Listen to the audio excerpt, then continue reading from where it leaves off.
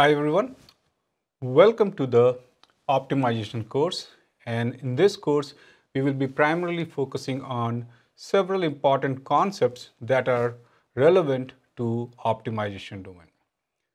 We will initially begin with an introduction to major concepts and important concepts that are required for you to understand the paradigm of optimization and the framework of optimization and how it is being used. So we will initially begin with concepts, and then going forward, we will talk about different types of algorithms and other important concepts that you need to be knowing. So before we delve into algorithms, let's try to understand with an example problem what optimization is.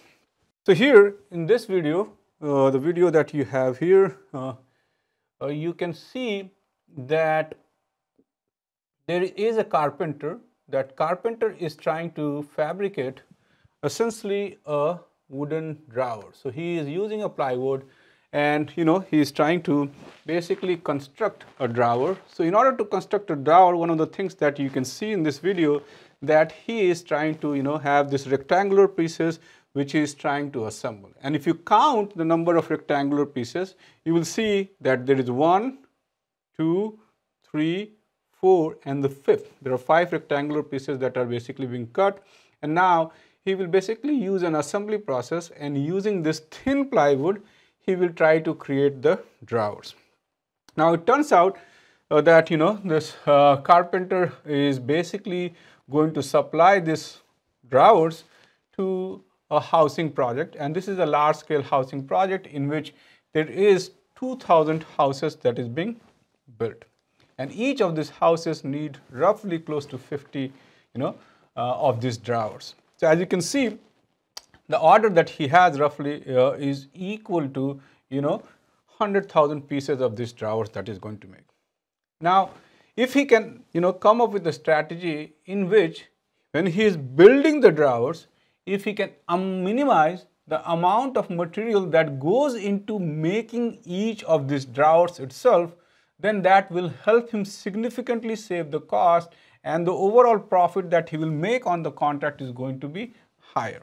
And the idea is, if he minimizes the amount of material that goes into making the drawers, then essentially it will minimize the overall cost of the drawer construction per piece. And now when that's scaled to 100,000 pieces, that will be even more beneficial and cost saving. So the problem that we want to understand the optimization is with respect to helping this carpenter design and actually fabricate a real drawer in which we are interested in minimizing the overall material that goes into making that drawer. So this is a drawer that will go in the housing project.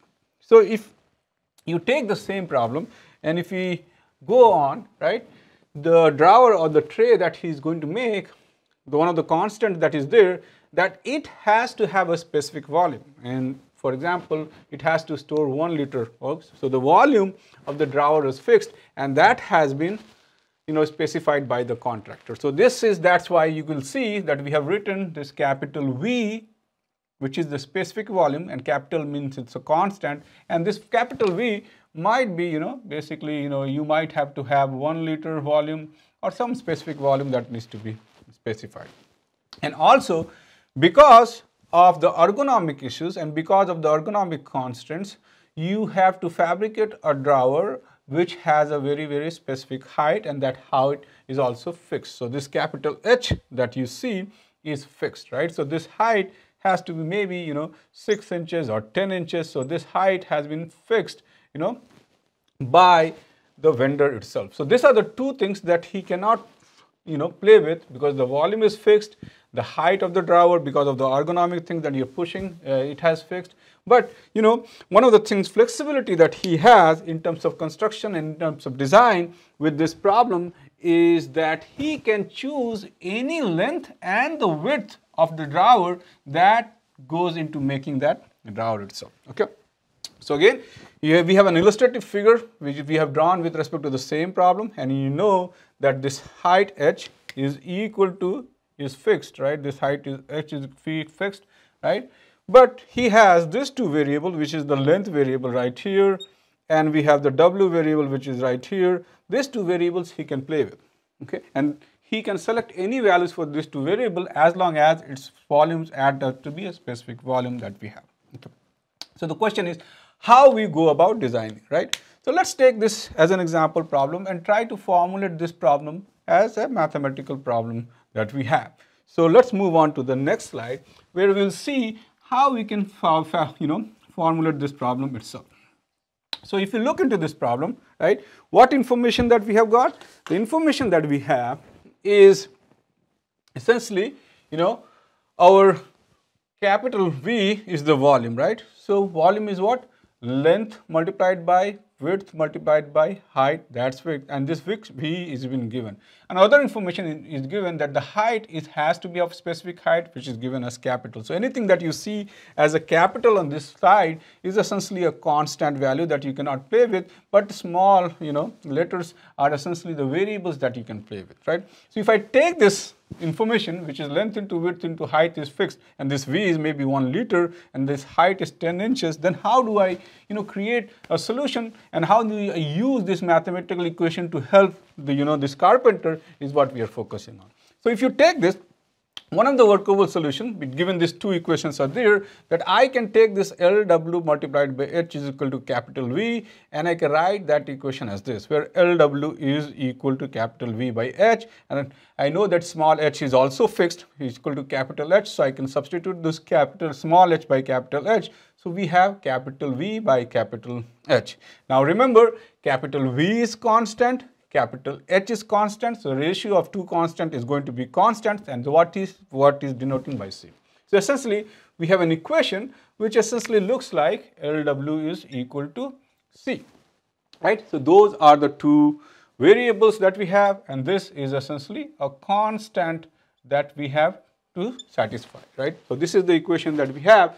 Now how can I use this equation to solve for this problem? Okay, so the idea is either I can pick a value of L, okay, and that will, could be used as to solve this problem as this. So I can do this substitution, and I pick a value of either L or W and solve for other, and that's how we can do, right? So the question is how many solutions we have for this equation, okay? So one way to think about this problem is, if you look into this equation LW equal to C, in maths there is a geometric formula which is widely used, which is xy is equal to C, right?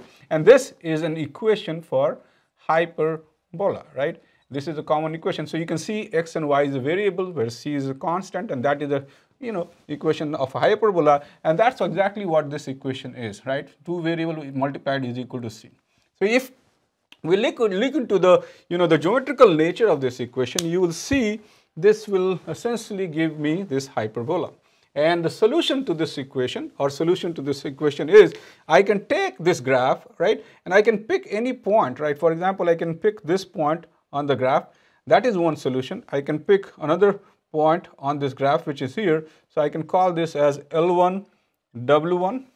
I can call this as L2 W2. And those combinations, L1 W1 and L2 W2 combinations, are essentially few solutions that will satisfy this equation that we have.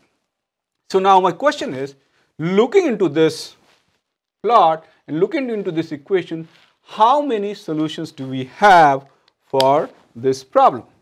Now, if you look into this, right, you will see that there will be infinitely many points that will lie on this hyperbola.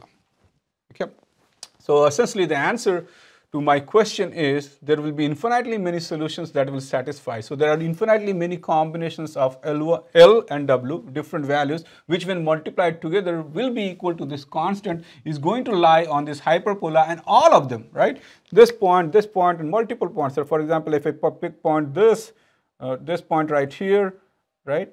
We pick this point right here, and so on. All of these points are essentially going to be solutions of this equation. So there are infinitely many solutions that we have. Okay, so one thing that I want to note, that this equation has infinitely many solutions. Okay, now the question is, does that help the carpenter And just by writing this equation and knowing that you have infinitely many solutions, can you help the carpenter?